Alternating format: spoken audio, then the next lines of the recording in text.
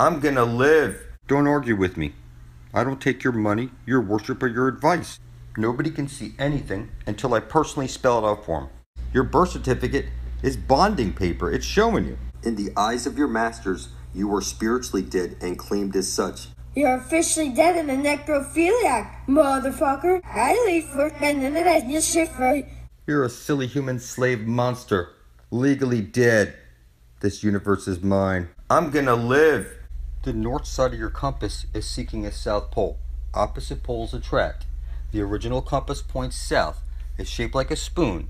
They're showing the North Pole is the North Star.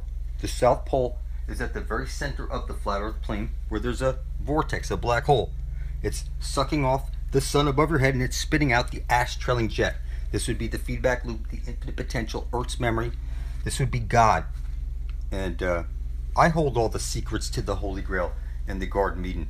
Don't argue with me. I don't take your money, your worship, or your advice.